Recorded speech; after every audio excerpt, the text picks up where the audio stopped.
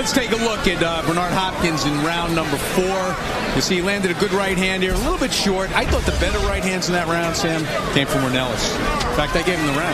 Gary Rosado went into the corner of both fighters and cautioned them about their heads. He said, I don't want to take a point away from either fighter. And he, again, when they came out to the center of the ring to start the round, he said, keep it clean, guys. Well, you know what? When they get inside there, the heads are banging together, and they have been all night long. But, you know, if he takes a point from each guy, it's like offsetting penalties. So what? You just got to watch, you know, for cuts. You hate to see a fight, and, you know, I just hate that. When a cut opens from a headbutt and it affects the outcome of the fight. This is round 5, scheduled for 12. Bernard Hopkins in the red trunks. And the man who calls himself the Hitman, Enrique Ornelas, in the black trunks. Now you see a wide disparity in punches according to PunchStat landed by Hopkins, but right now I got it 2 rounds apiece. And, you know, I liked Ornelas last round. Thought he landed 2 significant right hands, and I thought he was a little more active in round 1, but you know, as I said, unofficial scorecard. Let's see what the online scoring is. Absolutely. The fans are scoring with us. www.versus.com/scorecard. Score along with us. I think I've got Hopkins a little bit ahead. One of those 4 I felt was even. Probably round 1. Good left hook there. Yes. Hopkins leading with a left hook. He liked it too. And as always, with that right on the inside. The heads bang together. A lot of work being done on the inside by both fighters. This is a very hard fight to control once they get on the inside like that. Look at this. How do you like that? If I'm wrong, they're wrong with me. Because that's like, actually, I have it 38-38 after 4. And thanks, fans, for being part of our fight night here in Philadelphia. The Broad Street Brawl. We are on Broad Street at the Liacouras Center on the campus of Temple University. The street you're pretty familiar with, I would think. Down the block. Those Flyers. Yep. The original Broad Street Bullies. See, Bernard is so good on the inside of just smothering his man and tying him up, minimizing damage. That's what Ornelas wants to do with damage, but actually, it's Hopkins doing it. This started with a body shot. Yes. And Bernard followed it up. Ornelas tried to fight him off. Good work on the inside with the uppercuts by Ornelas. 3 of them that I counted so far. Good work is right off the ropes by Ornelas. He's a tough guy. Tough battle on the inside. Here comes the bell ending round 5.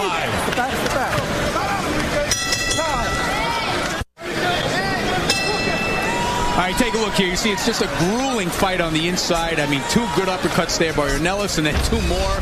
Hopkins, of course, did his share of the work in there, too. But, man, a tough fight for a guy at any age. Underway in round 6.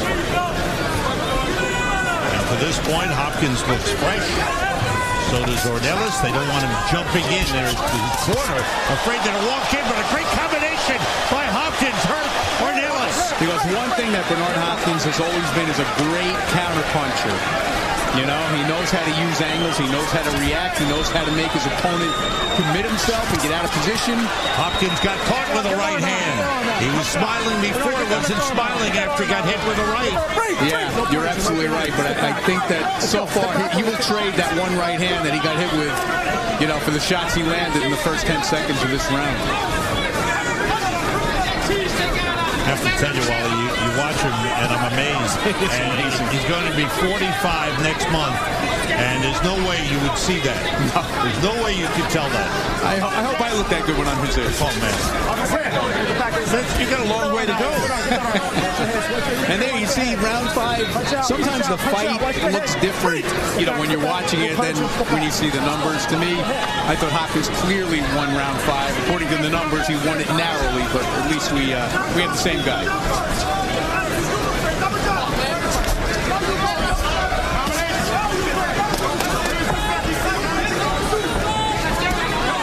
Hard to say. Ornelas' corner wants him to walk in, to box his way in, not jump into a dangerous punch from Hopkins. Well, you know, Hopkins is a difficult guy to beat. You know, you need certain attributes to beat the guy. I mean, you know, Calzaghe beat him, you know, narrowly with very, very fast hands, being very busy busy and taking Bernard out of his fight plan. Ornelas is not doing that. He's pretty much fighting Bernard's fight, even though he's fighting it well. You're not going to fight Bernard's fight better than Bernard fights.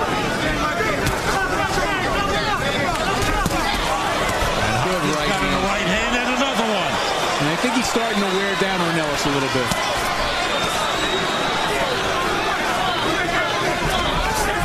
Ornelas loading up. He's a strong guy, you know. Like I said, I thought he was wearing down a little bit, and then he came right back. That made a liar of me, as these guys often do. But no, he's a tough guy and not about to go anywhere right away. But it looks like he wants to land one big punch to try and hurt Hopkins as opposed to just wearing him down. Lots of luck. Better off trying to kill a mosquito with a sledgehammer. Good movement by Hopkins. Nice little combination. The right hand underneath got in as we come to the end of round 6.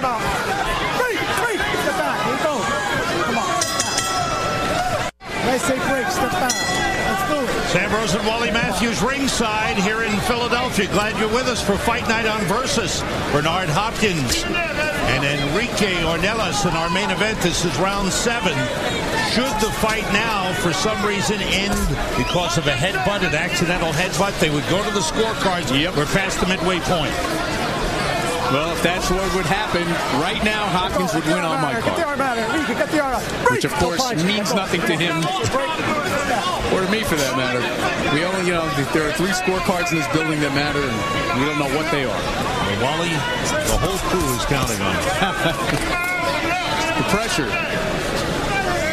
So far, I like what I see from Bernard Hopkins. Me too. I see, you know what? The best thing I could say about Bernard Hopkins is he looks like the same fighter I watched 10 years ago. It's amazing. Incredible, but true. You're talking about some of the losses. What about the 2 losses to Jermaine Taylor? I thought he won the first one. Okay. Quite honestly. It's a split decision. Yeah, and, you know, again, a taller guy, a guy with a good jab, right hand on the inside. Great exchange. You know, Jermaine Taylor didn't get into too many of those exchanges. Right. You know, he took him out of this mode. And I don't think Ornelas is capable of doing it. Don't forget, a little later on, we're going to go to Australia for the IBO, good right hand by Hopkins, IBO Cruiserweight Championship bout. Roy Jones Jr. and Danny Green. And you'll want to see that. Yep. Roy Jones was beaten in that fight. And that changes the landscape for Bernard Hopkins. Good right hand by Hopkins. Well, I'll tell you what, Ornelas is really durable, although that one did seem to hurt him. He's soaking up the punishment. And he's getting some really serious swelling now in that left eye. But Hopkins can't afford to get overconfident here. Ornelas is tough and hangs in there. Well, he never does, though. You know, one thing about Bernard, he doesn't take chances. He knows when the time is right. He's patient. You know, those of you who remember back to the Trinidad fight, you know, he knocked him out in the 12th round, and wow, you saw that Ornelas' legs almost went out on there. Bernard has landed a couple of hooks to the body. I mean, Bernard's like a bullfighter in a way. He doesn't go in unless he knows, you know, the bull is ready to go. Now it's Ornelas backing off a little bit. Hasn't been charging as much. He got hurt this round. Get that arm out, Enrique. Get that arm out. Get that arm out. Punch out. Punch out. Let's go. Break. No punching out. Right here. Put back.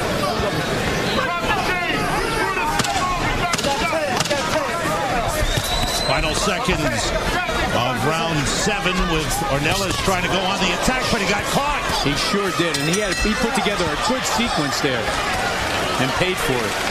Good round for Bernard Hopkins. End of round 7. Coming up next on Versus, the series premiere of Sports Jobs with the great linebacker All-Pro Junior Seau. Junior will grab his hard hat, take you to the new Meadowlands Stadium, the football stadium for the Giants and Jets. He'll take you into the dugout in the second of the back-to-back episodes of the Dodgers. He'll be their bat boy for Manny Ramirez. Junior does the jobs that make sports work. And Sports Jobs with Junior Seau, 2 new back-to-back episodes coming up next, only on Versus. Well, you know, I got some painting to be done in my dining room if he has some time. He'll help you. Love to have it. Junior, come on by. All right, let's take a look at some of the work. This is late in the round now. I'll tell you what, Ornelas got staggered by that right hand. I don't know if we're going to see it or not, but he had a really good offensive sequence in the final 10 seconds, and then Bernard just made him pay. That's the